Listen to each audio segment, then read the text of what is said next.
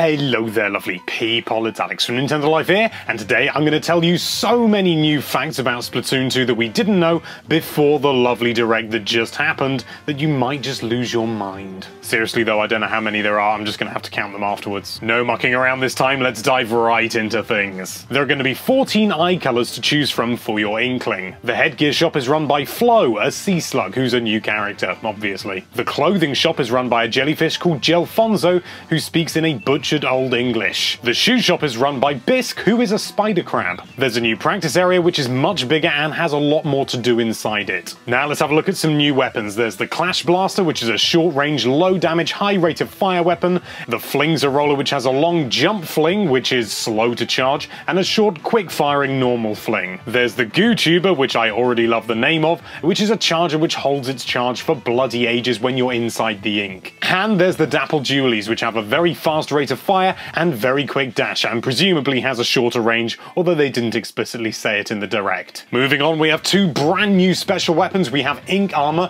which temporarily increases the defense of your teammates and entirely negates the first hit that you receive, no matter how powerful it is. And there's the Baller, which is sort of a hamster ball that explodes when you're done. It can go up walls on... It's kind of difficult to tell. Is it invulnerable? We don't know. But what about some new maps? Well, worry ye not, we've got some of them as well. We've got Inkblot Art Academy, we've got Starfish Main Stage, Humpback Pump Track, which is fun to say, and Sturgeon Shipyard. Also, Port Mackerel's back. Who'd have thought it? We've also got some brand new abilities to talk about, one of which is called Thermal Ink. Now, this will allow you to track foes through walls that you've hit with your ink for a short time, which is quite nice. You've also got Object Shredder, which increases all damage that you deal to non-inkling objects. You've also got Respawn Punisher, which interestingly increases your respawn time and special gauge reduction, but also does the same thing for anyone who splats you, so it's kind of an interesting trade-off. You've also got Drop Roller, which allows you to roll in any direction using the left stick as soon as you land a super jump, which could be seriously useful. And also you've got all these things, many of which look like new abilities, but unfortunately we've got no idea what they do.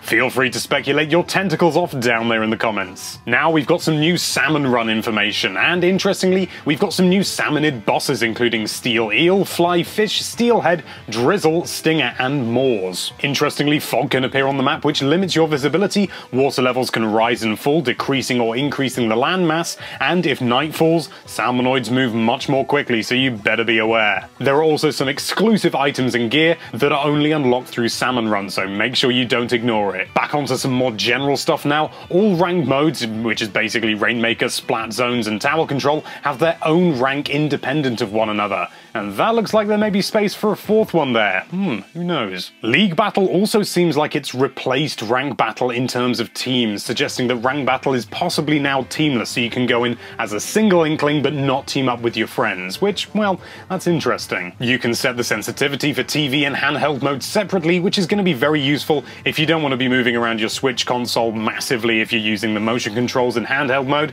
You can sort all gear and weapons by type and various other things. There's a new Miiverse-like art area, which seems to function almost identically to Miiverse by placing art on billboards and walls in-game, and you can even post it to social media. However, it is not intrinsically tied to Miiverse, because Miiverse is dead. Really fantastically, you can save control settings, your gear, and your weapon loadout to an amiibo and load it up on any other console, which is perfect for esports. And supposedly the original Splatoon amiibo can do this as well. Nice one. Krusty Sean is back, and it's about time too, and he's selling food that gives you cash or XP bonuses for the next battle you play. Land Battle is also confirmed. I don't know whether we knew that already, but nevertheless, I thought I should mention it. And Squid Beats 2 is a thing! Who'd have thought it? It's basically just another rhythm game like the original Squid Beats, but it doesn't look like you can play it during a loading screen, although we don't know that for sure, so do not take that as gospel. There's also Splatnet 2. Now, I cannot do justice to the finer details of this app without going through basically exactly what the video said, so instead, here's just the official rundown before we get back into the list. Next, I'll detail a new service in Splatoon 2 that will help you stay in touch with Inkopolis, even when you're not near your console. Say hello to Splatnet 2, a service that puts information such as stage schedules, gear, and stats at your fingertips.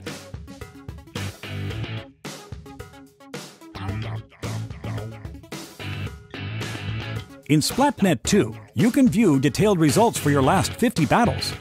and get an in-depth look at the weapons and gear wielded by the players in those battles.